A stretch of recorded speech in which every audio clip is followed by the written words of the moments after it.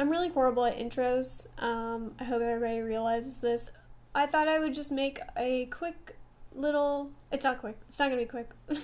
I know that now because I know myself, of kind of 10 pieces of advice that I would like to give based on my experience in college, but also starting. I mean, this could apply to really anybody, and it should apply to anybody.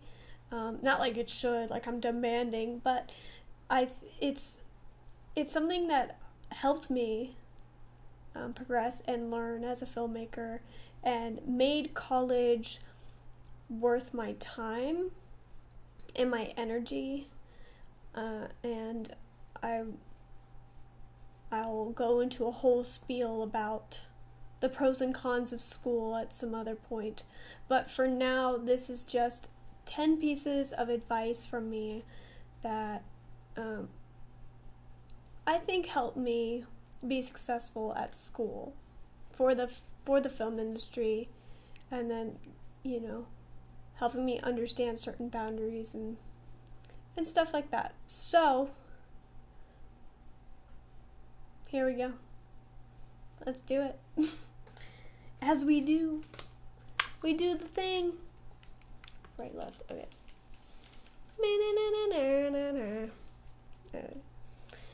Number one, my number one advice to anybody starting in school as a freshman would be to get in with the seniors or the juniors, or just like the older people, whether it be acting, ACing, you know, doing slate, PAing, or even just asking, hey, can I help you on your set? Is there anything you need? I'm just trying to learn and figure out this industry and whatever. That really helps. It helped me. So I ended up actually acting a lot, surprisingly. I was in a lot of really funny movies. I would say learn from their lighting techniques, learn from their how they direct, see how they work with actors, because by this point, if they're a senior or junior, they have at least a couple years of experience of dealing with being on set or casting actors and working with actors and stuff. So I'm trying to remember the first set I was on. I remember I was an AC, and it was so exciting for me, you know, to be a little freshman, like, oh my gosh, the seniors are letting me hang out. I don't know anything about movies. So even seeing how they write scripts, and with helping the seniors, you never know, in the end they could help you when you decide to make your first movie. I think there was only 2 instances maybe that I asked for their help, because for me, I was like, I don't want to waste your time with these really shitty movies I'm about to make, but I'd like your advice. Or I would ask, you know, hey, I'm trying to light this scene, how would you go about it? You know, what technique would you use, or what grip equipment would you use? I'd ask a lot of those questions because obviously they have more experience with that. And I'm like, oh, like I remember asking my friend Carissa, she's a DP in Dallas. I remember asking her, hey, I'm trying to light the scene outside, and I don't really know, what do you think I should do? How do you think I should light it with, like, should I use moonlight? Like, what light should I use? You know, just asking her opinion. And she actually spent the time and came out for a little bit and helped me out with that. And so that was really nice of her. I always love getting on the older people's sets. I learned a lot, or a lot of them are just really funny and fun to be around. So advice number 2 is, don't be afraid to write or direct something that people may not understand. Write something that's personal to you and makes sense to you. Let it come from your experiences. Even if it's not something that anybody else can relate to. Sometimes those are the best movies because they're told from your point of view, and only you will know the true meaning behind your film. I see a lot of kids, not even kids, I see a lot of people making movies that have already been made. That's easy. Why would you want to do something easy when you're starting out? Take advantage of not having the world judge your movie. When you're in college or when you're starting out, people view other people differently when you say you're in school versus when you're out of school or you're not in school. When you're in school, people are saying, oh, you know, you're still learning, you're cute, and you know, they give you an advantage in that way. They don't judge you as harshly. Versus, even if you're the same age as somebody else and you're not in school, but you're working in the industry, they're gonna look at you very different, especially your movies. It's okay to try to make a movie that doesn't necessarily may be amazing. You know, just go for it. Just make something crazy. You know, do something that makes you happy, and not necessarily make something that somebody else would want you to make. It's okay to try to recreate something you've seen in a movie. That's fine. I'm just saying, make it your idea. There's just a lot of college students that make movies about college. That's my biggest pet peeve.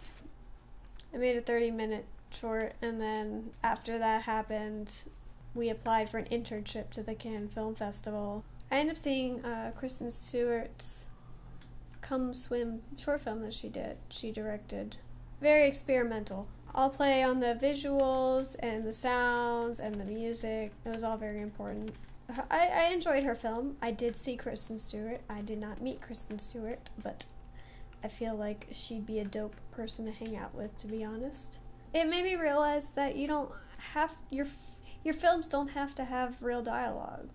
It can be super experimental. I don't know why I didn't think about this before, but I didn't.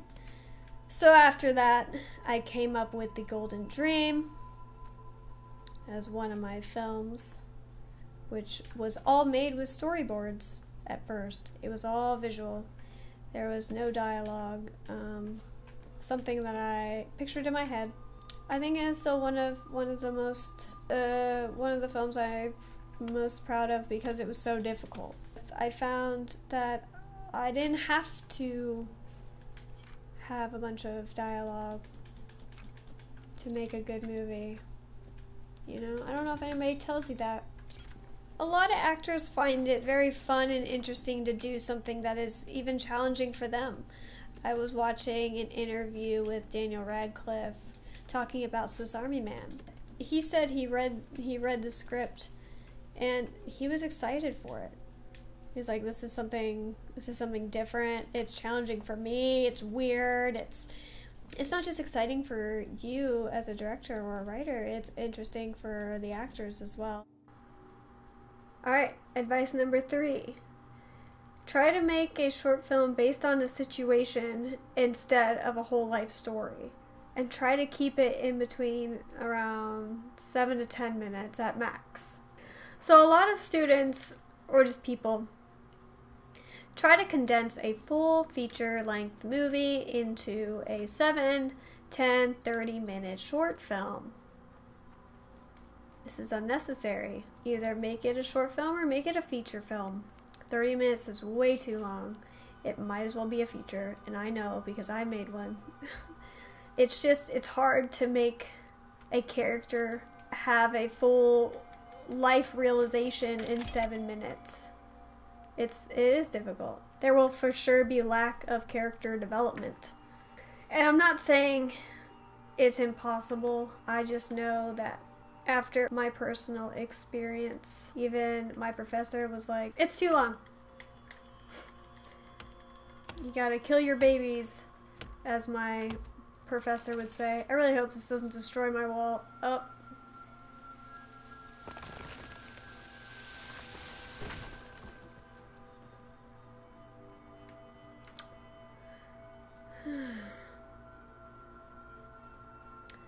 I didn't want that wall anyway. Anytime that our film program would show us a movie, it would always be movies.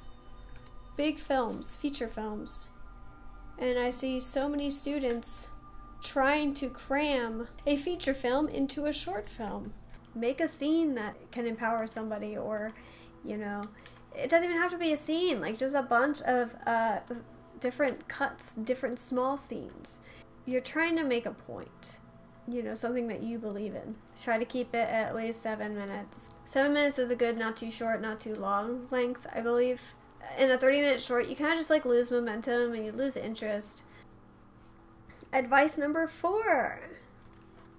Write or direct something that makes you feel uncomfortable.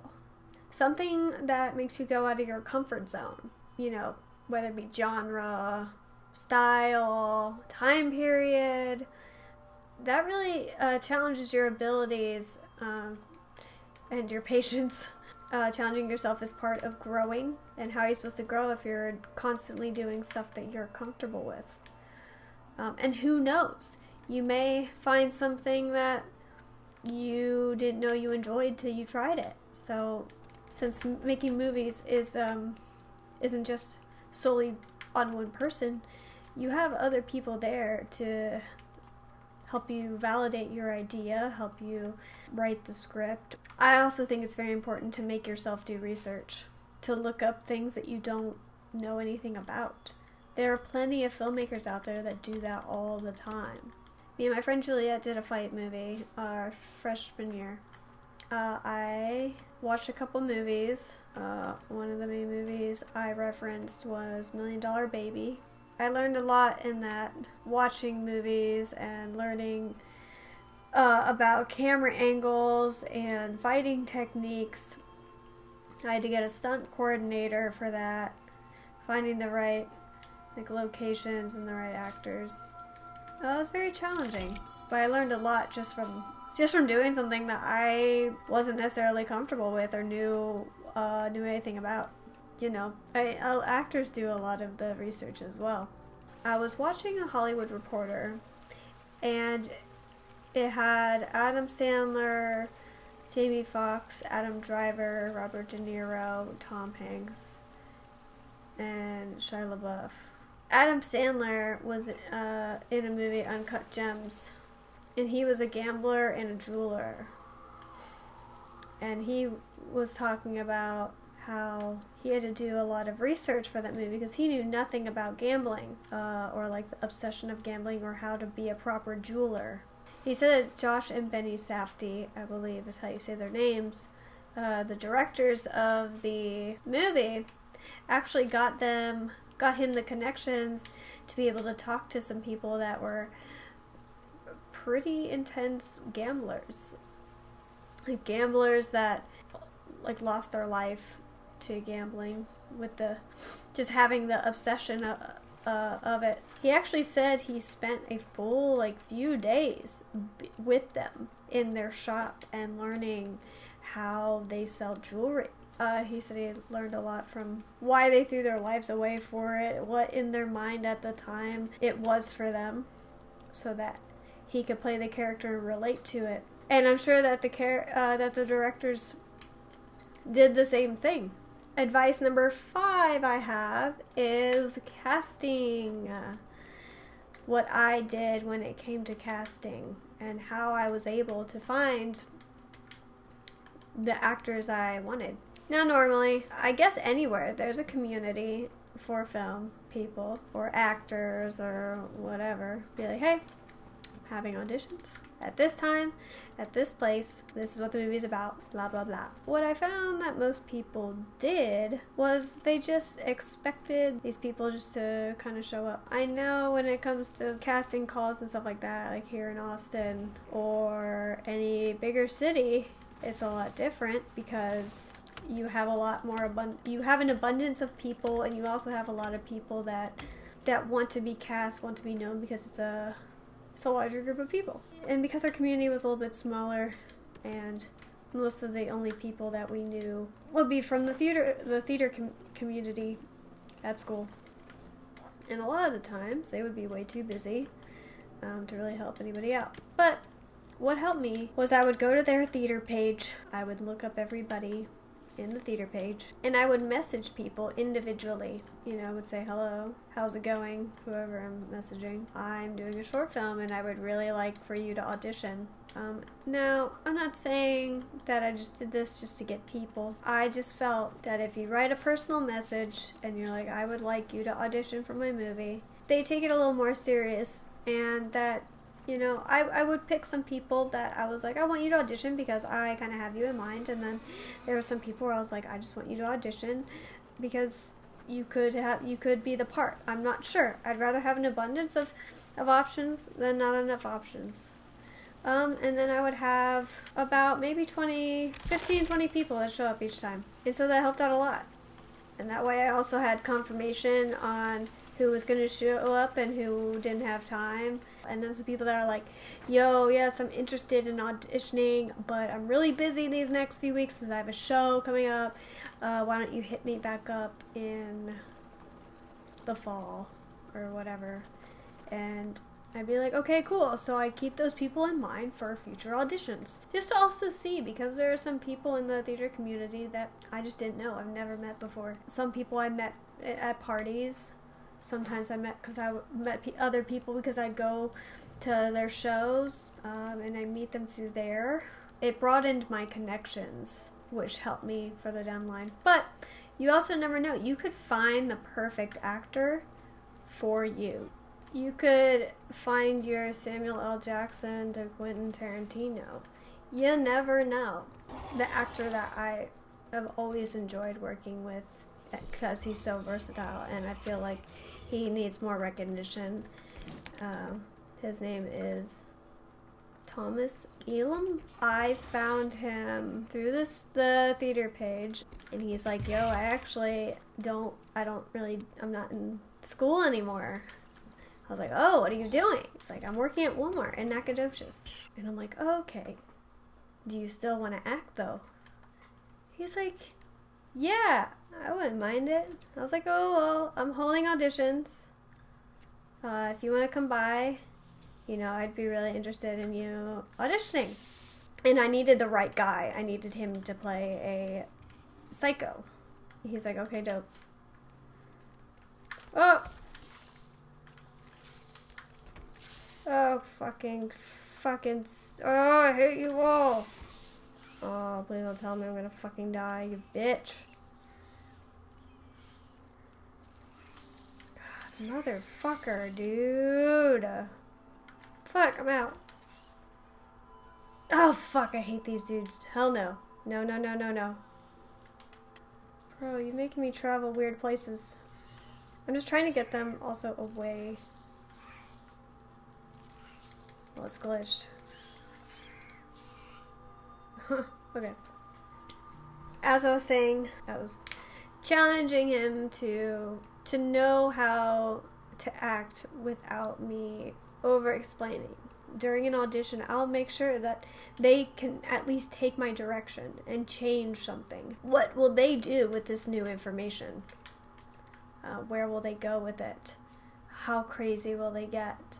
And then you just see the potential that they have. It was crazy because he was my very last audition and was my best audition for the role.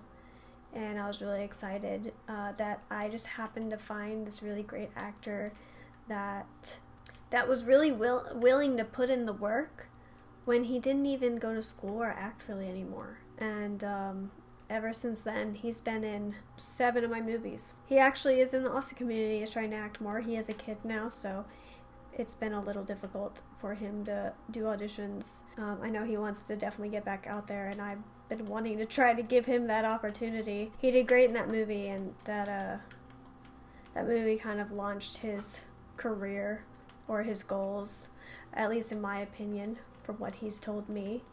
I know he wants to, at some point, move to LA, and I'm very proud of him for what he's done so far. You just never know. Don't be afraid to reach out to people you don't know to audition. You could find the perfect actor for you that makes you laugh and, you know, does what you want and goes above and beyond your expectations that you set for them. Also, it doesn't just you know, contacting people doesn't just help with auditioning people for that fight movie I keep mentioning. I had to get a crowd of people because I messaged a bunch of people. To be able to coordinate that, just a bunch of extras of people that aren't in the film program, and you're just like, hey, would you like to be in a movie? You know, and I had about maybe 20 people that showed up that set aside their time. You know, that was really crazy. Also, the people that you do end up getting to help you appreciate the time that they're dedicating to your film, because once you graduate school, not paying people for work is not gonna cut it. After you're out of school, at least when you're in college, people are a little more lenient to helping people for students for free and dedicating hours on hours. I mean, I could tell. I'm sure there's plenty of my friends that could tell you the hours that we put in to all of our films, but especially my films. Okay, advice number 6 is locations. People in college normally try to find the easiest locations, you know, whether it be their dorms, or I don't know if certain schools have a studio, but we had this place called our film house.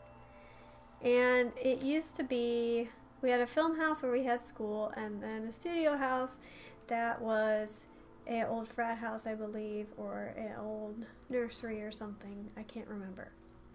At the time, it was very nice. You could decorate the walls. There was furniture in it. Sometimes there would be clothes.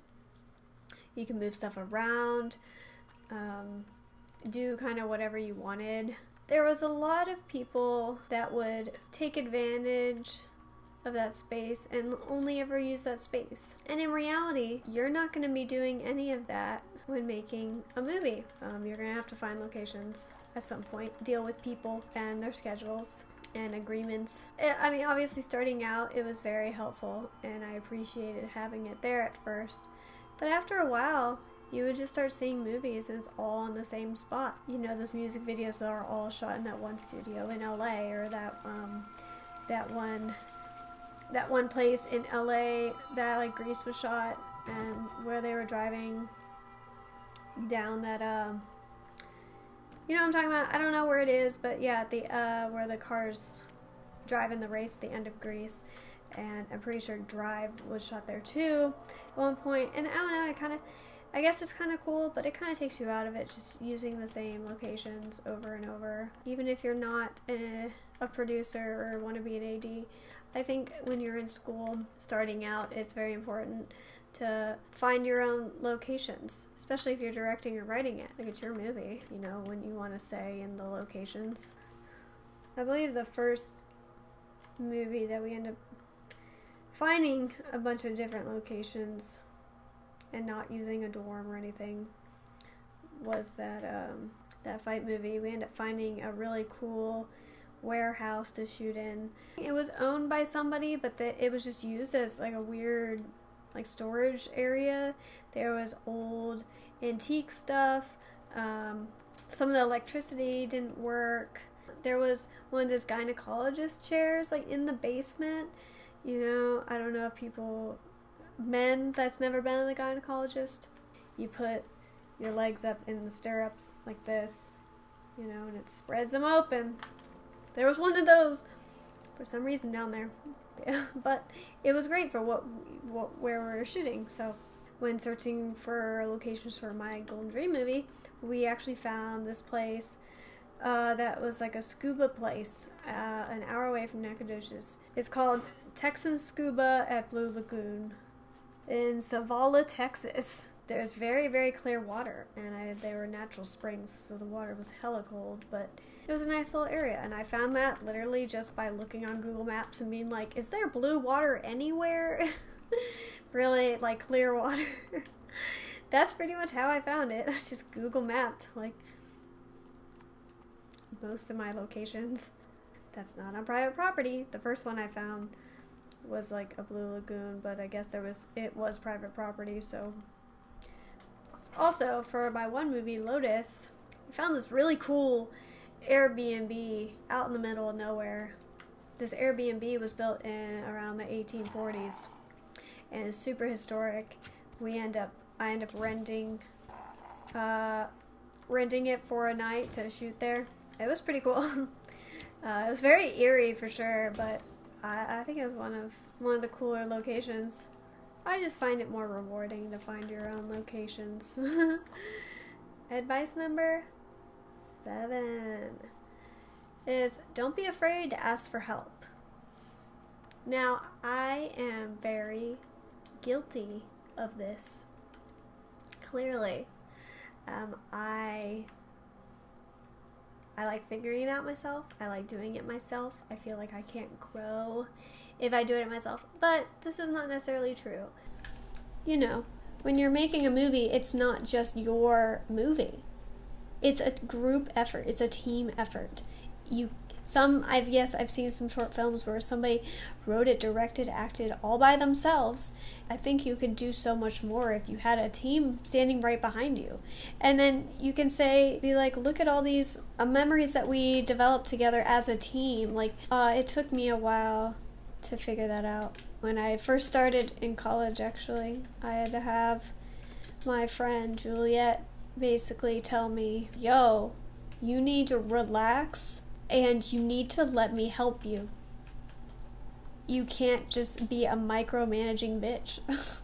Basically. I was like, you're right. You're right. I was so afraid that everybody else was just doing it wrong. Even the first day I got there. I forget what happened in the conversation. Him saying something like, you're not going to make any friends, like acting like that or something. Or how are you going to make any friends if you're trying to do everything yourself?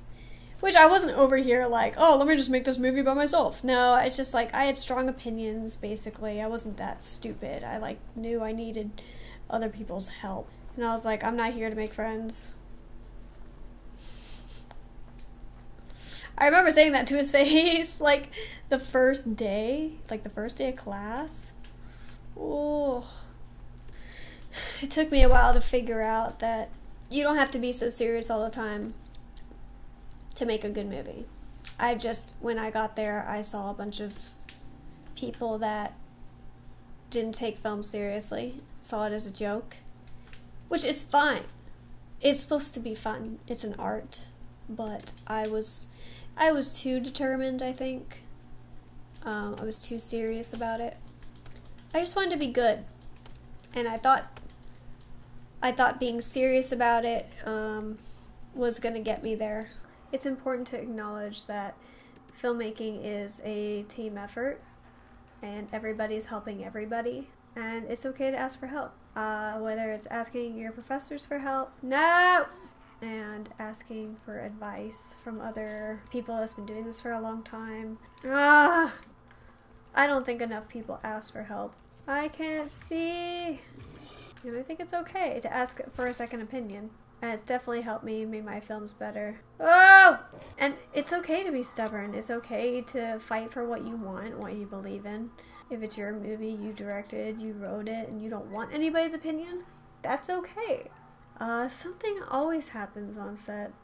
There's never been a smooth set I've been on. There's always been some sort of either complication or something goes wrong or somebody didn't show up, or it could be anything. Continuity is an issue. People aren't agreeing. It could be anything. But yeah, don't be afraid to ask for help. Oh my god. No, don't destroy my shit. Number 8 is let actors act. Sounds like a really simple thing that people would know, but there are some directors out there that stick line per line in a script, which is fine. That's totally fine. Quentin Tarantino does that, and his movie turns out great. I'm saying from the perspective of starting as a new filmmaker.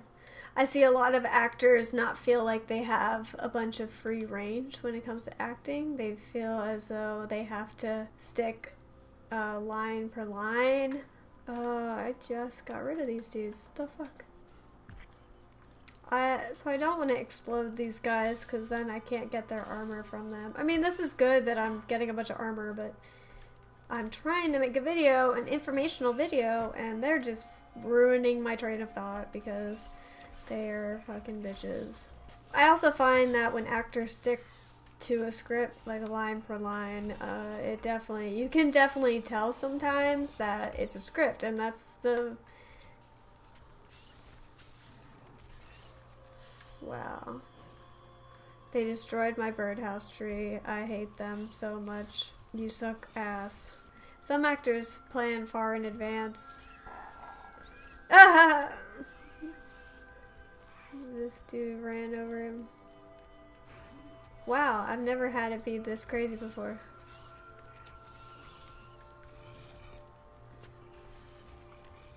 Okay. Well, that was fun. Anyway, some actors prepare like months or a part, and you know, they develop this character in their head. It's kind of hard when you know, like, you have to, you know, say these certain lines a certain way. When I was watching that same video of The Hollywood Reporter, actually, Robert De Niro, he mentioned how in The Irishman, or just like in general working with Martin Scorsese, wow. He allowed Robert to... God damn it. Stop. Stop. Oh, fuck you. He allowed Robert to test out ideas, and Scorsese was like, yeah, we can try it, and if it doesn't work, it doesn't work. Which is so nice. And he said it's very relieving to have a director that's so open to ideas. But then again, you know, not everybody can understand your vision and what you see in a film, so I can't say that a director that is overly strict is gonna be worse than one that has a clear vision, you know? Alright, let's see if we can hang up this baby's face. Alright, cool. It's dumb you can't use the baby's body as armor. There we go. Little baby face. I mean, come on. You can't be that messed up if they give you the option to do it. Right. I say you learn a lot from other people, and they could, you never know, come up with ideas that you may never have thought of before. My number 9 advice is make sure that your crew and your cast are safe. This has always been kind of a real big issue with filmmakers starting out, you know, people taking value of their movie over someone's life or someone's safety. I definitely can look back at films that I've done and been like, wow, that probably wasn't the safest thing for me to do. And it's really hard when you're an indie filmmaker, starting first up filmmaker, of like wanting to do something really cool but not having the means to do it because it may just not be safe. You may not have the right people to do what you're trying to do. For example, anything involving fighting, maybe somebody has to swim in water, using a prop gun, that's a big one. Jumping out of windows is one. Filming on the side of the road is one. Using explosives. Basically anything that could possibly potentially put someone in harm's way. Or even monitoring a store, filming through a storm. I don't know if anybody knows, but there was a movie called Midnight Rider that was directed by Randall Miller that took place on a set of train tracks. And a camera assistant, she ended up getting hit by a train. Now, these people also apparently did not have permission to be shooting on the train tracks. Shooting on a train track is always very dangerous unless you have the permits, and the trains are not moving along that route that day. But these people did not. They didn't move in time, and they were on a bridge, which I think is stupid. Like, why would you... Like, I understand why, if it's for the movie, but in the end, that was just... It cost somebody's life. It was definitely producers, directors, assistant directors, It's pretty much all their fault. Another thing is shooting during thunderstorms. That's a big thing. A good rule of thumb when it comes to shooting when there's lightning is to make sure whenever a lightning strikes within a certain mile, I can't remember how many miles away, but I think it's at least 5 miles maybe. Once one lightning strike hits, you have to wait 30 minutes. And then if another one hits, you have to add another 30 minutes until it's safe. And if another one doesn't happen, then you can start shooting again. But you have to basically shut down everything involving lights, anything metal, electronic, that kind of stuff. And I've heard stories of people I know that say as the DP they had to shut down a production, meaning they're like, I'm not filming anymore because of the safety of my crew. I'm not going to put my crew in harm's way for your movie. You know, people would get mad. I mean, it makes sense. Like, they're just not giving a shit about crew or actors. I've had directors not care about somebody's safety when it came to staying up late and they had a really far drive, working a 12, 13-hour day and then had to drive back to Dallas, Houston, or whatever, and that's not cool at all. If she dies because she falls asleep at the wheel, that is on you. If you film on the side of a road, you have to wear an orange vest. You have to warn the police of what you're doing as well. I think the county sheriff, we had to do that one time, because I can say story time about that, but basically, in the end, I was told I need to wear an orange vest when I'm filming on the side of a road, and I didn't know that. I didn't know that till I was filming and I did that myself. It's just so other people are cautious that you are on the side of the road working, doing stunts. Make sure you have a stunt coordinator.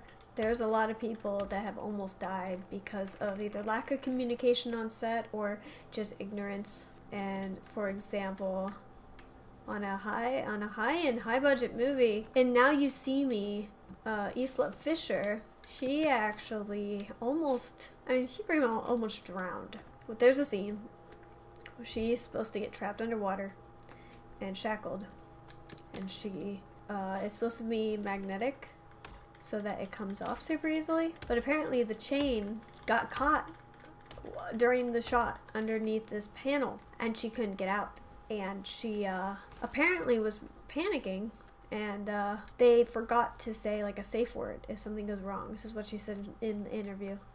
She's like, we never established like a safe word if there was something actually wrong, because they just thought I was just acting.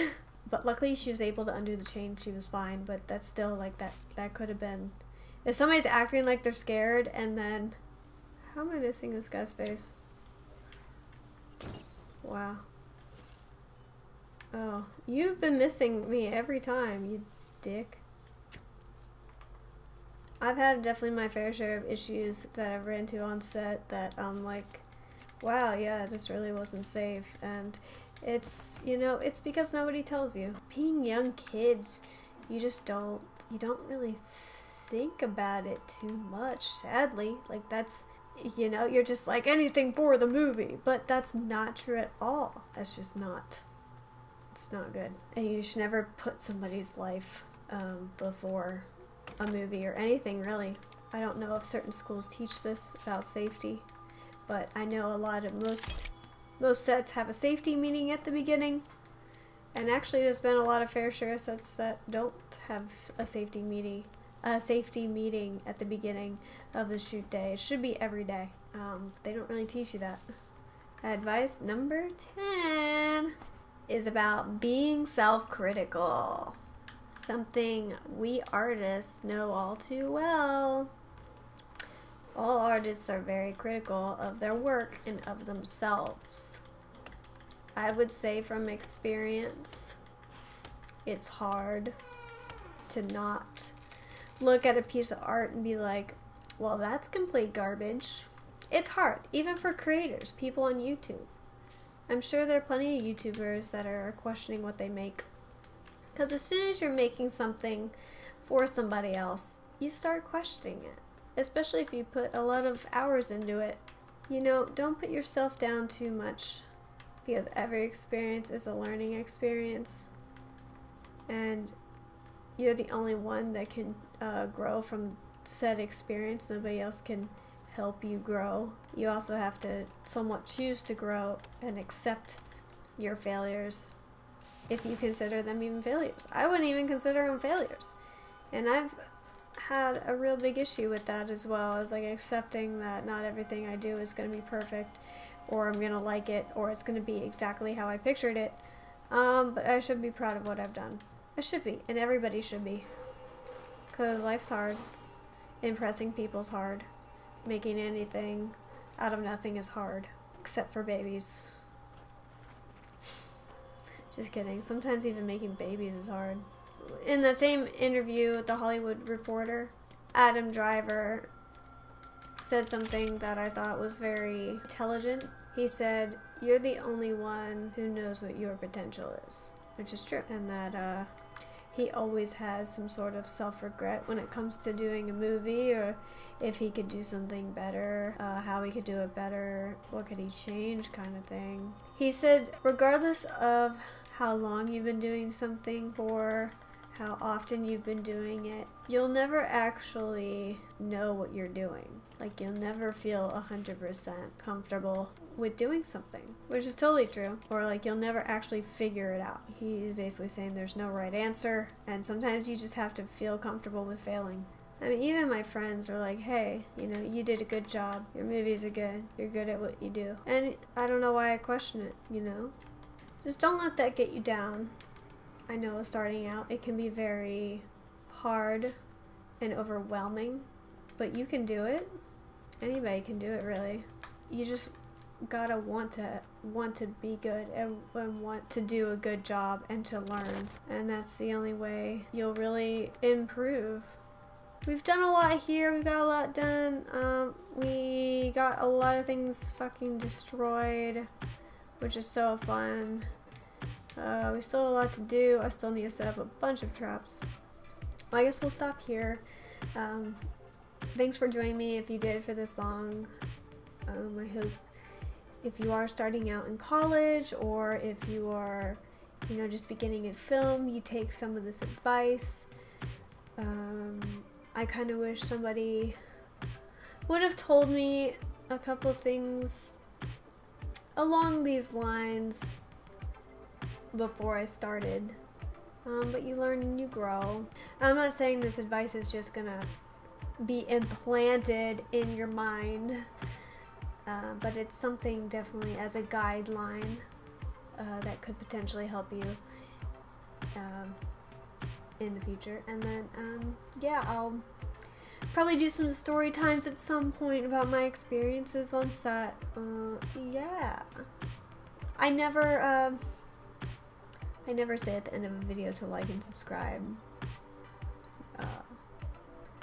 and hit the bell icon for a notification. I kind of hate when people do that. So if you want to do it, great. If not, great. I'm just happy for anybody to, you know, watch me for a full 20-minute video. If you like what you see and you want to keep watching me fail miserably at playing this game or other games when I start playing other games, then go ahead and subscribe to this channel. Anyway, peace out, my dudes.